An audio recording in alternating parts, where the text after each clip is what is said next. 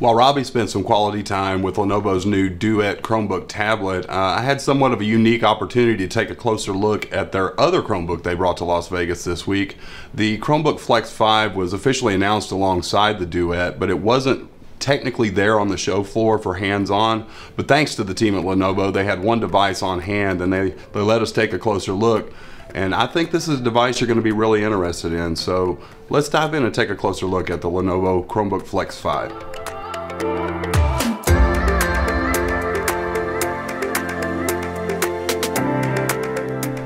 As we expected, Lenovo's been working on a hatch-based Comet Lake Chromebook, and we thought it might show up at this event, but we weren't holding our breath.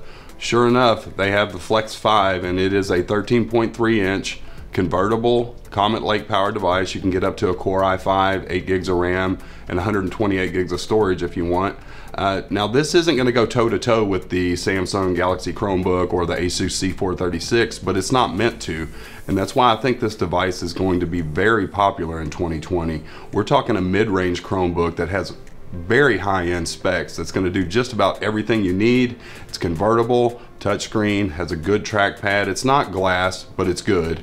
The keyboard feels good, and the device is thin and it just looks good. It's not clunky, and thinking something like an HP Chromebook X360, this could be the $400 to $500 device of 2020 that people really want, because as beautiful as the Samsung is and as nice as the ASUS is, these are premium $1,000 plus devices, and when it comes down to it, the average consumer's not looking to spend that much money, and that's where the Lenovo's probably going to thrive. So this device is some plastic, some metal, but it's got a good solid build. It's not too heavy, but it's not ultra light either. It just feels good when you're using it. It's solid, it's a good convertible, and 13.3 is a great form factor for people that are on the go. It doesn't feel crazy clunky if you go into tablet mode with it. The screen's 300 nits, so that's good. Anything that's this premium or $500 range, $400 range should have at least 250 nits, but 300 nits, good brightness.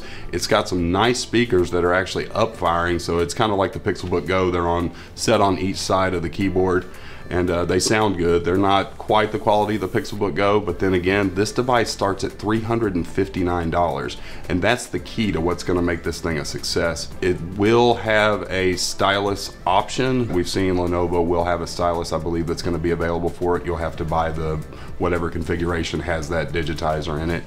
But I'd say even with the Core i5, they haven't given us official pricing on the maxed out one, but I couldn't see it being more than $600 maybe, and that's a significant savings over $1,000+ device, and you're still getting a whole lot of Chromebook for that amount of money. This Core i5 is pushing octanes of 38,000 or more. There's nothing you're not going to be able to do on it. And I just really feel like Lenovo's hit a home run with this one. Again, we don't have the pricing for the higher end Flex 5. We just know it's going to start around the 360 range, and even with a i3 or maybe a Pentium processor, $350 for this much Chromebook's really great. Availability is going to be around June of this year at some point in time. We will have a review unit coming as soon as they're available, and we're looking forward to spending some more time with this. One other big benefit of this and all of the Comet Lake devices that have been launched this week is instead of 5 or 6.5 years of updates, Google is guaranteeing 8 to 8.5 years for these devices. So when you're talking $1,200, $1,500 for a high-end ASUS or Samsung, you kind of expect that.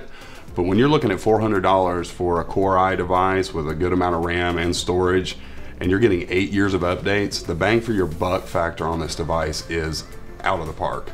And we're really looking forward to see more from Lenovo. They've really nailed it on the head this time. Well, that's it for this one, guys. Don't forget to hit that like button and subscribe. That way you'll get notifications every time we have a new video, because we'll have a review of this one as soon as we can get our hands on it, and a lot more to come in the year of 2020. See ya.